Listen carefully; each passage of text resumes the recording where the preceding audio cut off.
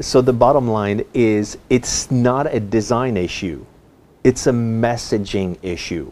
Once you get the messaging on your website or whatever a brochure or one sheet or anything that you actually provide to them, or your business cards, and you identify what they want and you actually position yourself as resolving their problem, issues, or challenge, now you're talking to them, and this will increase conversion. This will have people just not even knowing why, but they actually want to do business with you simply because you're talking to them.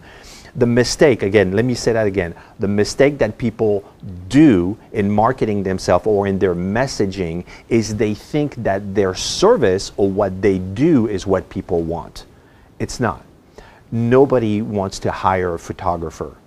You may say, wait a minute, hold on. Yeah, nobody wants to hire a photographer, truly. Or nobody wants to hire a website designer. Or nobody wants to hire any type of service. What we want is we want someone to resolve our issue and understanding exactly what we want.